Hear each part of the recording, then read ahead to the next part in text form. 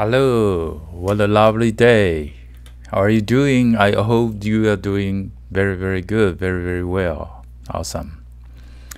We've been talking about some basic computer concept, right?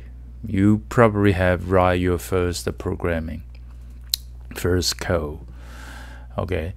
And from this chapter, from this module, okay, I would like to tell you some basic building blocks and what kind of attitude or approach might be helpful when you approach the different programming language. Okay.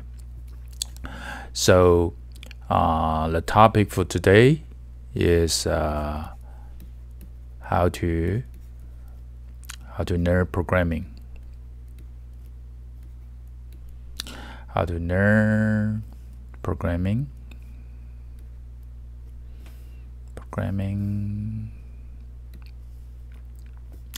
Yeah, let me put it another color right here, right?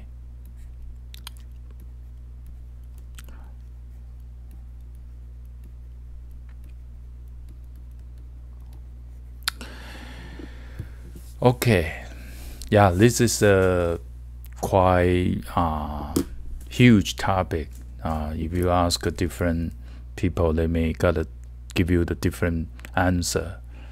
Okay, but from my personal point of view, you need to find the right way, the one way or some other ways that suit you and give you some satisfaction along the journey. Okay, because of programming, you will encounter sometimes learning about the programming language syntax, we call it grammar.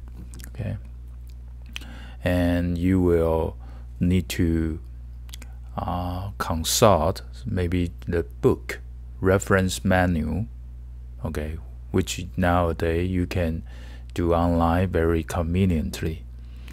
Okay, and then you will experience some computer systems and the complexity of the computer systems. Okay, so knowing about how computer works and some basic fundamental concept about the binary, hexadecimal, operating system, file system, and network concept, that all help you along with this journey.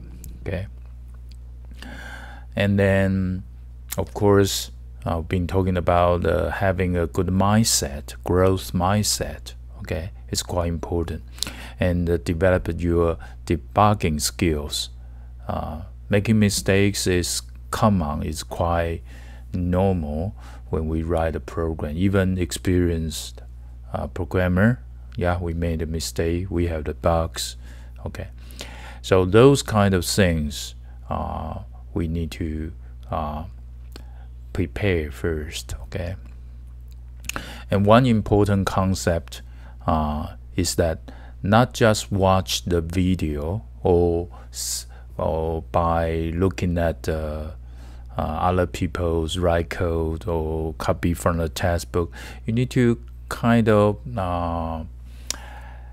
test the new command and try to put the new, maybe your learning point into your personal practice. Okay, so why do I mention about this?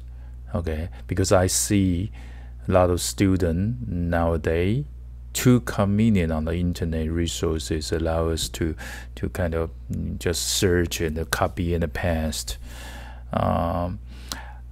Most of this kind of learning, yeah, could be work for a small segment in special case, but when you study to integrate them or make it a part of your system, you will start to generate some bugs. Okay, so it's always good idea not just copy paste from the example. It could be the very beginning, but also try to put the command into your real your own real practical application. Okay, which means you are starting to think, how am I going to use this for my project? Okay, probably you don't need this command, you don't need these instructions. Okay, probably yes, you need to, but you doesn't have to learn every single syntax so that to start a project. Okay, so learn from the example, learn from actually doing, learn from making mistakes, learn from the debugging process. Okay, and be optimistic. Okay, always have the room to improve all the time. Okay, that's a basic first step information I'd like to share with you. And later on the chapter, we will talk some common feature in the programming, because when we write a program, it's like actually our program will be stored inside we call a memory, right? No matter it's a compiled binary file or interpreter language, high-level language like Python or JavaScript, yeah, your code will be in the file. Okay, let's assume let's see your code. So what your code basically is running, it's like logic, sequential logic. Okay, one line after the other. Sometimes you will have a branch. Sometimes you will have we call a looping. Okay, and sometimes in order to deal with some particular feature, you will make we call a function call. Okay, so those kind of feature is quite common in the computer programming. Okay, we'll deal with that in the later. And also some programming language will some particular input, for example, input from the keyboard. Okay, input from the file, and may allow you to detect the mouse click like JavaScript, allow you to detect maybe the MIDI keyboard pressing, maybe in the Sony Pi. So all kinds of input normally from the external event. Okay. Also, we will have output. Okay, output. Let's say output. Yeah, the most common output will be print out, right? You print out on the screen, print character or display image, or some advanced that maybe show the video. Okay, so all kinds of different output and make a sound like in the music programming. So, or even write back the data to the file or to another web remote site. Okay, so those are the output. Okay, so this is what the computer actually do. We take the input, we process, right? We write to the output, or we provide our intermediate data for the next module. Okay, so this is quite a basic concept. Okay, and one other thing that we when we learn the programming language, we will learn the variable. Okay, we are going to use a lot of variable from the one single element variable, or we call arrays or list, or a lot more complex to advanced variable like Python dictionaries, etc. But variable, the feature of the variable is the purpose of the variable is for us to keep the data, right? And then we can update it after doing some calculation or manipulation based on your algorithm. Okay. Also, maybe you have a particular problem you want to solve. And here's what the algorithm fit in. Okay, you write the program based on ways to solve the problem, right? For example, sorting. Sorting means make a data element in maybe in an order, in a ascending order or descending order. Okay.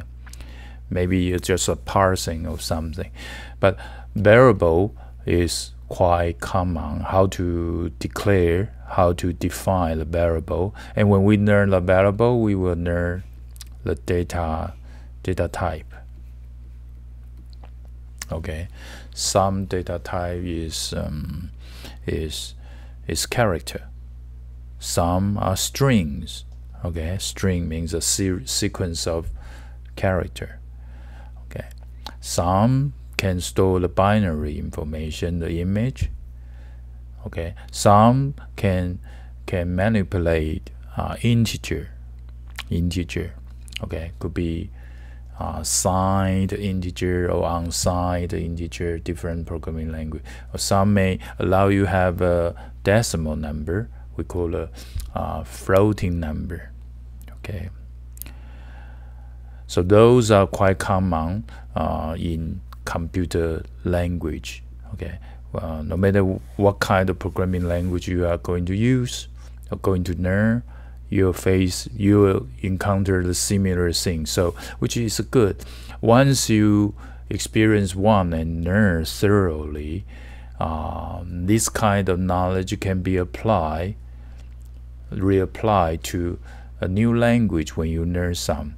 And the new language can be a little bit different, maybe in the syntax, but overall logic, the way the computer function is quite similar. They could have some syntax, okay, you need to get used to, but I believe that with this kind of structure in mind would definitely help you to learn different languages. Okay. So some programming language also support object-oriented. Okay, object-oriented. What is that? Okay, we'll talk about that. Okay, many Python have an object-oriented concept, and Ruby and JavaScript too. So most advanced, modern, high-level language have this kind of feature. Okay, so those are the general patterns that in different programming language. Okay, so that's it.